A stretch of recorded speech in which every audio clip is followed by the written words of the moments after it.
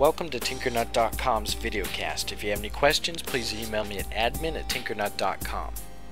In this video I'm going to show you a free program that allows you to simulate terrain. And you can use that in games or animations or just to Photoshop yourself into some exotic location. But the program is called Terragen, and if you do a Google search for it, the first link should take you to their main website, where you'll then follow a long line of links to actually get to the download page. You've got to click on Terragen for Windows, the Windows product page, the download link for that, and then finally that will take you to the download page where you have to click yet another link to actually download it. But once you've gone through all that and you finally have it downloaded, go ahead and install it to your computer and then just close out of everything. And then you can go ahead and start the Terragen application. And this is what the program is going to look like. And the first thing you want to do is click the Generate Terrain button. And you can adjust all these different settings. You can adjust the size of the features, the canyons, the realism. But whenever you're through, just click Generate Terrain and it's going to show this kind of gray top-down overview of the terrain.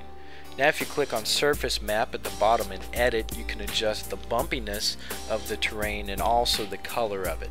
The default is gray, so I'm going to change mine to green, and I'm going to make that a little bit lighter. Then click OK. And if you go to the rendering control window and click Render Preview, it'll give you a preview of it. Now on the left hand side you have more options. This is the water option that I just clicked the water button on the left hand menu, and I'm going to set the water level to -10 meters. And you can also adjust the wave size and properties. You can adjust the subsurface properties. You can adjust shoreline foam and how much foam you want, how dense you want it, how high you want it, different things like that. You can also adjust the reflection properties.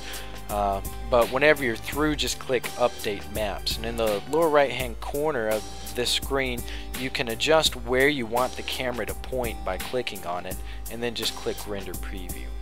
So the next option is the Clouds option, and under this option you can adjust the color of the clouds. I'm going to kind of give mine a light pink tint, and you can also adjust how dark you want the clouds, like how thick, how dense you want them, and different things like that. Then you can also choose to make it 3D, but whenever you're through, again, you can just click the Render Preview and it should show you what it looks like. So the next option down is the Atmosphere. You can adjust the haze, kind of like a fog type, and the color of it. You can adjust the color of the sky, or the atmospheric blue, and then click Render Preview again to take a look at it. The last option is the sun. You can adjust the level of the sun and also the location of where it's shining, and you can tell what it looks like by the different shadows. And now if I click Render Preview again, it kind of gives it a night look. Now I'm going to drag the detail slider all the way up to the top and click Render Image, and it should give me a final image of what it looks like.